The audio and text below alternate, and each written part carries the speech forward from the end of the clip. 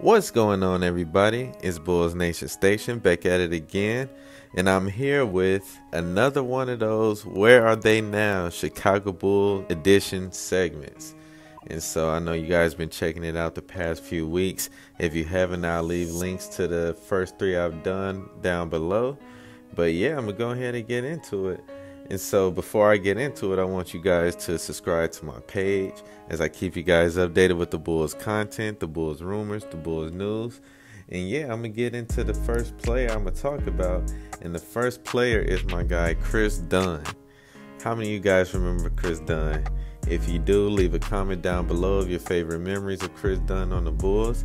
And I'm going to go ahead and talk about him for a minute. And so Kris Dunn, he is a professional basketball player who played point guard for the Chicago Bulls. Coming out of New London, Connecticut, he discovered his basketball talent at an early age. And in high school, he scored 2,000 career points. So he was getting a lot of buckets, and he was ranked 24th in the nation. And in college, he attended Providence and started a career injured where he tore his labrum and went to go get shoulder surgery for that. And then his sophomore season, he only played 4 games and had to get another shoulder surgery. So his first 2 years in college, he barely even played. And so the following 2 years, he earned rewards such as Big East Player of the Year, Defensive Player of the Year, and First Team All-East. And so in 2016, he was selected in the draft with the 5th overall pick, despite having strong interest from the Bulls. You know, they really wanted him at the time, but he ended up going to the Timberwolves. And so Tom Thibodeau, he was very interested in Kris Dunn, and so he got a chance to coach him when he came to Minnesota. And after an okay season, he was traded to the Bulls alongside Lauri Markkanen and Zach LaVine in exchange for Jimmy Butler. And while the teams he was on, wasn't really that good, the Chicago Bulls teams, they were officially, a rebuilding team. So Jimmy Butler left. It was just a whole new era of basketball. That's when we had Jim Boylan and Fred Hoiberg, and we was just going through a lot. The management wasn't agreeing with the coaching staff, and there was a lot of turmoil. And then you guys know the whole Jim Boylan era. He was treating them like, I don't know, it was just weird. He had them clocking in for work. It was just weird. But yeah, the teams wasn't that good, but I feel like Kris Dunn, he actually started off playing pretty well. He was anointed as a starter. Some of his highlight games were against the Bucks, where he had 20 points, 12 assists, 4 steals, 2 blocks. He had a really good game in the overtime win against the Wizards, where he had 26 points and 13 assists.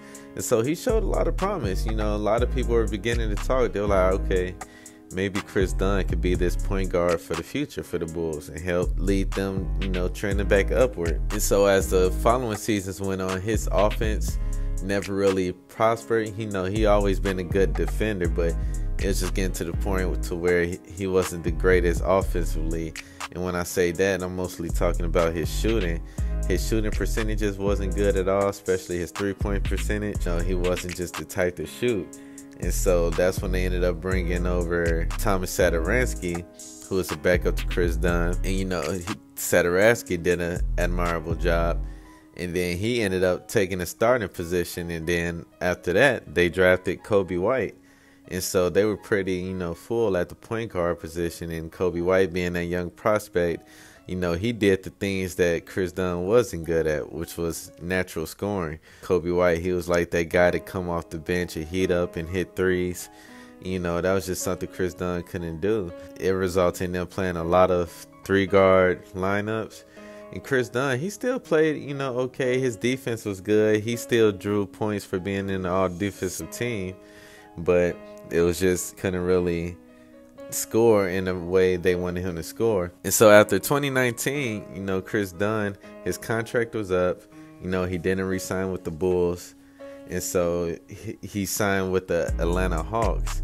And he only played 4 games before needing leg surgery. I don't know if you guys remember, but Kris Dunn was the original stopper for Trae Young. I mean, he would have some battles with him and Trae Young, Kris Dunn to get into it, and Kris Dunn was locking Trae Young up. And so you guys talk about Ayo now, but if you really know your Bulls history, Kris Dunn, he was the original one. So, you know, he just passed down his son to Ayo. But yeah, so Kris Dunn, he never really got a chance, you know, in Atlanta because of his surgery. And then after that season, he was traded to the Celtics and then traded right again to the Grizzlies, in which the team waived him shortly after. And so he spent some time in the G League with the Ontario Clippers right after that, as he, you know, started to struggle to find a spot in the NBA. And then after his time in the G League, he signed with the Portland Trail Blazers for a season and spent some time there. And so Kris Dunn, he hasn't been reported on the team so far yet for this season. But yeah, that's the history of Kris Dunn. You know, he'll be remembered as one of the point guards in the rebuilding Jim Boylan years. So he had a lot of hope and a lot of promise that just never really panned out. And I feel like he still has a lot of talent, and he can still find a way to make a small little mark in his league. And, you know, we're just going to hope the best for Kris Dunn. But comment down below and let me know what you guys think of Kris Dunn on the Bulls. Do you guys wish he would have stayed longer? Comment down below. And now I'm going to get into this next player. And the next player I want to talk about is my guy, Brad Miller. I know you guys remember Brad Miller. He was on that Chicago Bulls team with Joakim Noah, Luol Deng, Ben Gordon, rookie Derrick Rose. That was actually one of my favorite Chicago Bulls teams.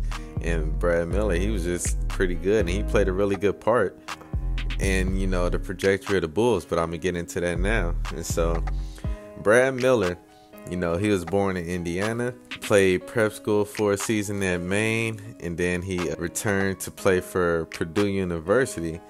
And so he played under Purdue. He had a really good season. You know, he played all the way up to his junior season.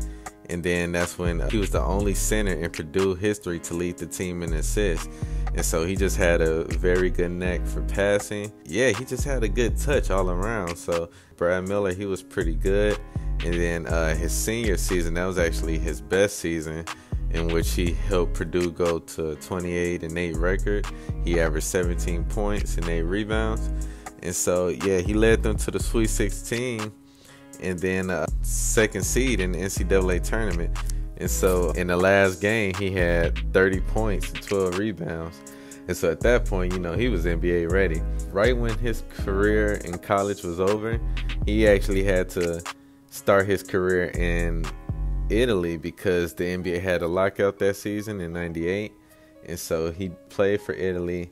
And then in '99, he signed with the Charlotte Hornets as an undrafted free agent. And then he played for the Hornets for 2 seasons. And then one of his best games he had was 25 points, shooting 9 for 9 from the field and 100% from the line. And so, you know, he played good and made a nice little mark on that team. That Hornets team made it to the playoffs where they lost 1-3 to Philly. Then he made his first appearance to the Chicago Bulls. And so he signed with the Chicago Bulls as a free agent in 2000. And then in 2002, he was a part of the team. He left a nice mark, but he was very much famous for his altercation with Shaq, Big Shaquille O'Neal.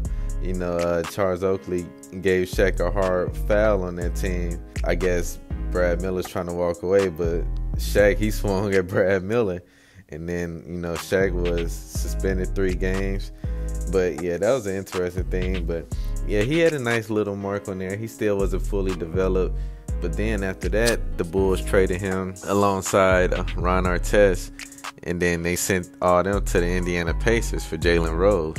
So that's what created that famous Indiana Pacers team. I know you guys remember the brawl that they had alongside the Detroit Pistons. So that was a pretty good experience for Brad Miller because, you know, that was his hometown.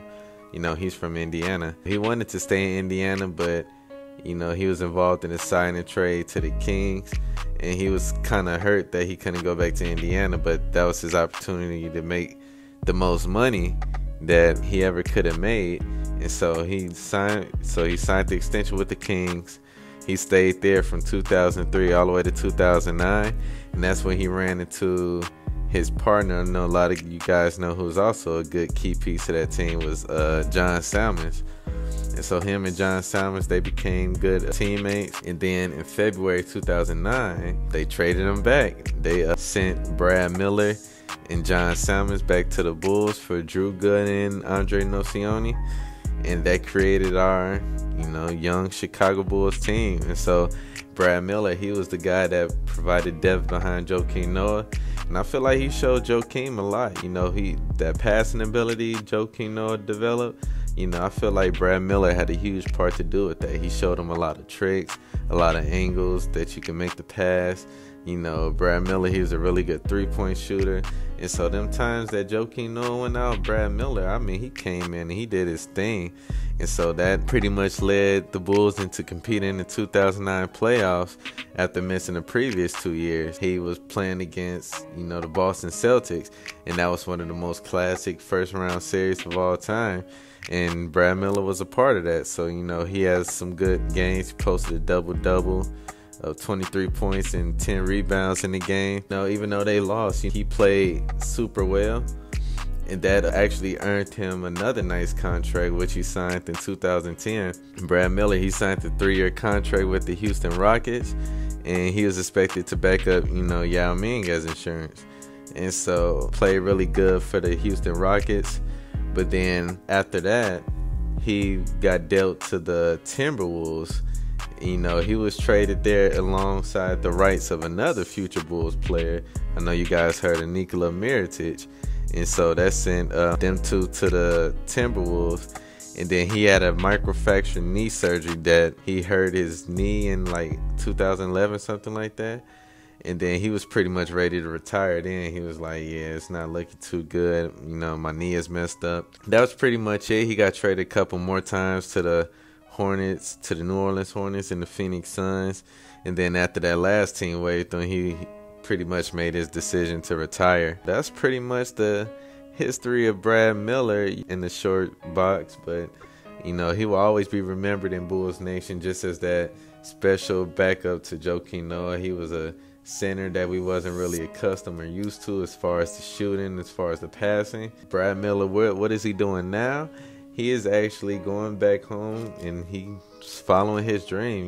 He grew up being a country boy, being outdoors and fishing and hunting and doing things like that. And so that's what he's been doing. He actually runs a show now called Country Boys Outdoors. And they pretty much hunt and fish out there in Indiana. And they have a whole bunch of land that they've brought. So it's a pretty cool thing just to see, a totally different lifestyle than what he was living when he was playing basketball. I think that's pretty cool.